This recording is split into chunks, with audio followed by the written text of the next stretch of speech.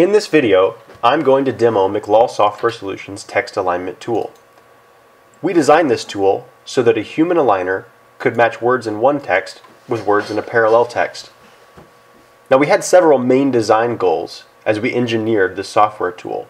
In particular, we wanted the human aligner to be able to produce a text alignment with a very high degree of quality, and where alignment decisions would be made in a very consistent manner, yet the aligner could also work with great speed.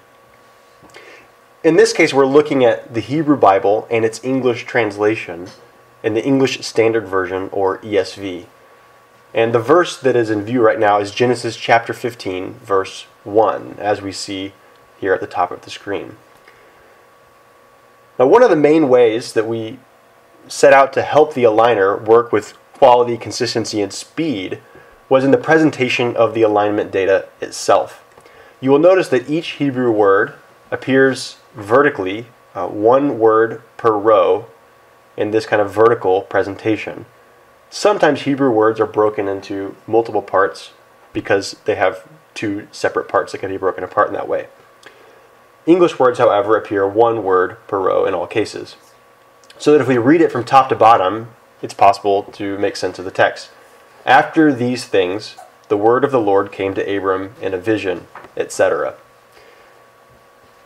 Now, this vertical presentation allows us to maintain the word order of both the source text and the target text and present rather a large amount of text on a single screen.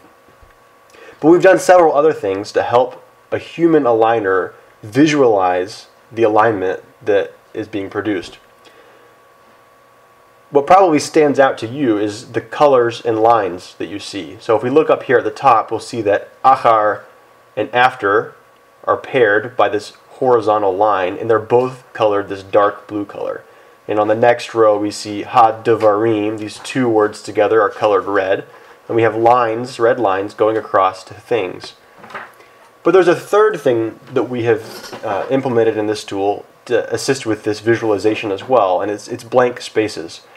So if we come down here to Devar Adonai, we'll notice that there are two words in Hebrew, but the corresponding English words are five: the word of and the Lord. Now, because there are more English words than Hebrew words, blank spaces have been inserted at this point to keep things as horizontal as possible. Now, there's an algorithm always running such that when changes are made to the text alignment, it tries to maximize the number of horizontal lines and sort of bring diagonal lines as close together as possible. Like here we have these crossing lines right here. You'll notice that there are other horizontal lines across the screen. Now, if we change the alignment, as I'm talking about, we'll see things jump around kind of immediately. So let's go ahead and re-link those two bits. Now, in addition to this nice visualization that really makes it easy for a human to understand what goes with what, there are other pieces of critical information that are presented to the human aligner to help with judgments as to what should go with what, or what the Hebrew means. So far, we've only been looking at the surface form, here Adonai, but we see next to it, in this column, a lemma. This is the lexical form of the word. In the column to the left of that, we have morphology codes that tell us key information about the way that this word functions in its phrase, clause, or sentence. To the left of that, we have contextual yet literal glosses. So if we look up here, we see word of, which has been chosen for this particular occurrence of the word word. And you'll see that it matches fairly closely the English translation, the word of. Now, with these three pieces of information, sort of lexical information about the Hebrew word, grammatical information, as well as a contextual literal gloss, it's very easy for the human aligner to get at what the Hebrew word and neighboring words mean. But there's also some really cool information here to the left. It's called previous links. Now, here we have presented in order of descending frequency the most common English words that this Hebrew word is linked to. So word is actually the most common, as is the the translation that's given in Genesis 15:1 here. But after that, thing, act, matter, say, ... there's not enough space to show the rest of this list. This gives a very good sense of other possible interpretations, likely interpretations of this word based on its alignment in other contexts. Now, to give you a sense of what it's like for the human aligner to match things, let's jump to Genesis 16:1. And the way that I navigate to a new passage is by using the controls that are up here. I can type into this box, hit go, and it pulls up Genesis 16:1. And I want to look at the second half of this verse that in English reads, "She had a female Egyptian servant whose name was Hagar." And I'm going to unlink all of the pieces of English in Hebrew. And this is kind of a drag and drop interface. I'm clicking and dragging while I'm holding down my click towards the center, then I release, and the alignment is erased, so to speak. It's also possible to use a touch screen interface. Right now I'm using my mouse, but I have an all-in-one display and I can use my finger. In fact, I'll just do that right now and remove links as well. So what's it like to actually try to match these Hebrew and English tokens one with another? Well, let's do that. So in Hebrew, we see V'la shifcha mitzrit, which very literally says, and for her slave Egyptian. So there's nothing in English that corresponds to and or but or anything like that. There's no conjunction introducing the English sentence, so we'll leave that unaligned. We have for her. Well, the idea of possession is best conveyed by the English had, even though we're dealing with kind of a preposition and a verb in the two languages. For her corresponds to she. That is Sarai. Now, shifcha is servant, so we'll link those. Mitzrit means Egyptian. We forgot about and female. Well, these ideas go with the word servant.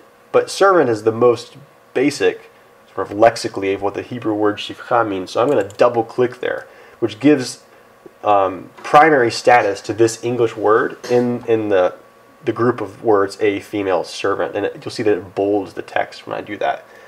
Primary status in this tool can be assigned to any word on English or Hebrew side in a group of words that's linked.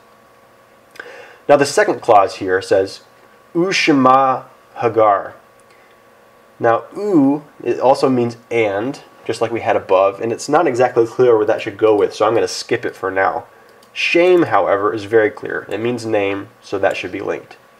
Similarly, this third feminine singular suffix on the word shame, which has no surface form, you'll see here, it only has a lexical form. It's not clear what to do with that. We're going to skip it, but we know that we should match Hagar with Hagar. Now, the English word whose is like the Hebrew conjunction vav syntactically, in that relative pronouns introduce clauses just like conjunctions. So syntactically, we could see that we might want to link vav, u, with whose here. However, one might also make an argument that this third feminine singular suffix, which is pronominal, should go with a relative pronoun for more of a morphological, grammatical reason. Or it might be the case we want to actually group the two Hebrew tokens and match them with the English word whose. Now, I kind of wonder, like, what is the best decision to take in this place? It's not necessarily a matter of what is right or wrong, but there are surely other examples like this in the large corpus of the Hebrew Bible, and we want to be consistent in the way that we do them from sort of one case to another. So the way that I can dive deeper into this tool is by double-clicking anywhere on this row for Vav, and you'll see all of a sudden all 50,520 occurrences of the Hebrew word Vav have been pulled up, giving me information about what they correspond to in the English translation. So you'll see that and is showing up quite a few times. Now in this table, I'll give you a brief rundown of what information is being presented. We have each occurrence shown in this table, and they're ordered canonically. So Genesis 1:1, 1:2, 1:3, etc. Then we have morphological information about each occurrence. And you see when I click on these at the top, these headers, I can sort them by each column. Now group tells me whether this word occurs in a group or not. So let's kind of scroll down until we find one. Like right here, vav is joined with gam. If this checkbox is checked, then this next column tells me what other lemmas it's paired with, and if any of them is primary. That's what this column tells me. Now finally, I have similar information about the English words. English lexeme, all of them that are linked. The primary, if there's a group. So let's see if we can go and find a, here we go. And if is paired with vav, and it's got a checkbox, and neither and nor if is given primary status here. So the question that we had, why we pulled up this tool, was should we link vav with whose, vav and the third feminine singular suffix together with whose, or just the suffix? And to answer this question, I'm going to sort all of this data by linked primary lexeme. And the A's, lots of ands, are at the top. Let's go down towards the W's to see if we can find whose. Oh, there it is.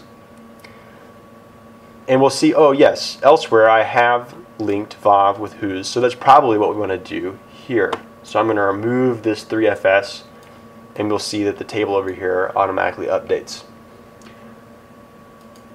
Now it's possible to use this aggregate data in this panel on the left as one works through the text itself, but it's also possible to use it in kind of a post-processing format. Now if I click up here on Source Overview, I'm presented with another table that shows me all of the Hebrew and Aramaic lexemes that occur in the corpus. And I can sort and filter these in various ways. Now I want to look for the Hebrew verb karat, and I can filter it here. Now we get several entries for karat, all a verb. This is because this verb, this root, occurs in multiple stems, and we're considering those basically separate verbs.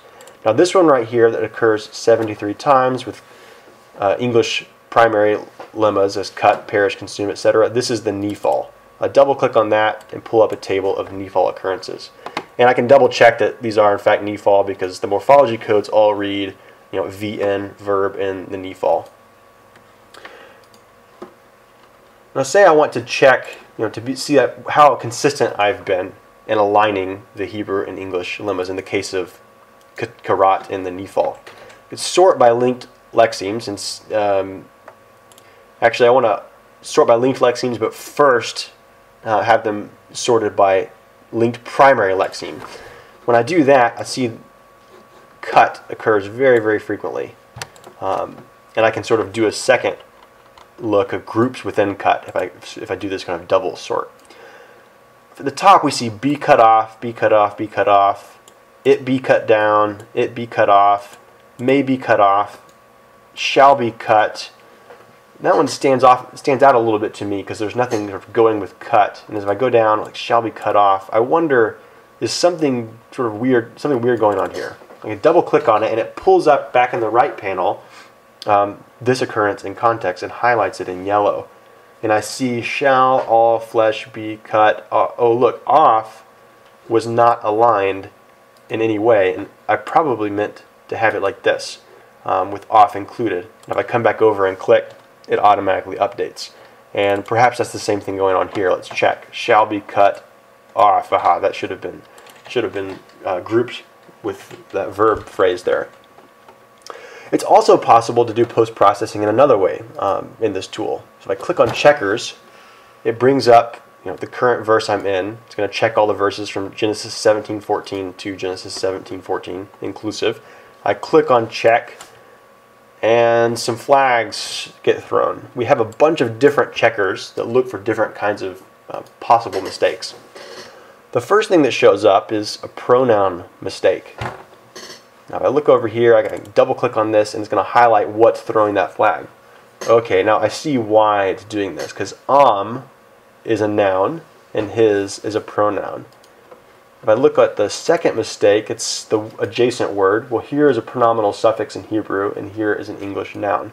Now, according to the consistency standards that we wrote for this project, we typically don't allow nouns and pronouns to be linked between the two languages. And there might be exceptions to this, but this is kind of a rule that we can check for and look for mistakes. You'll notice, however, that other flags got thrown. An uncommon link checker, which says, hey, these things are not usually matched in this way, and an improbable link checker that actually is looking at sort of neighboring possibilities and says, hey, it's much more likely that you meant to put which means people, with people, and his with this other pronoun, because throughout the corpus, these relationships are maintained much more frequently than the one that was presented in this text.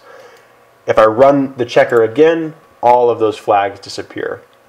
In addition to this, we have other kinds of checkers that look for n-grams, so Hebrew phrases that occur together and are commonly translated by the same English phrase. Are they matched in the same way? We also have primary status checkers that say, hey, maybe an English group of words is translating a Hebrew verb consistently, but are we consistently giving the same primary status in that group?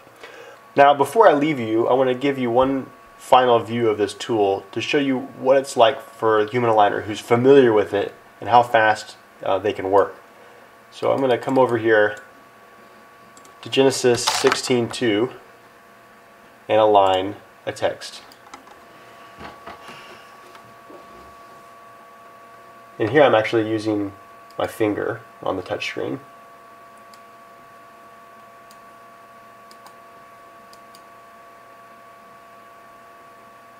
You can see that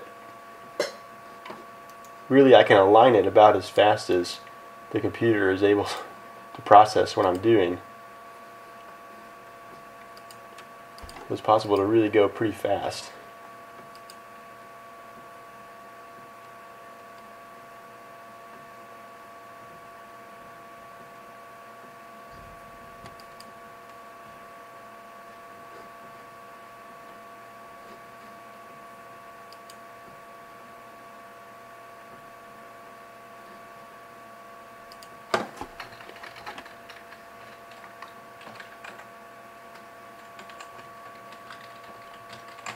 And there we go. I hope this has given you a great idea of what it's like to use this tool as a human aligner, and in particular to see the ways in which it is possible to produce a text alignment with a very high degree of quality and consistency and not take a long time in doing it. Thanks for watching.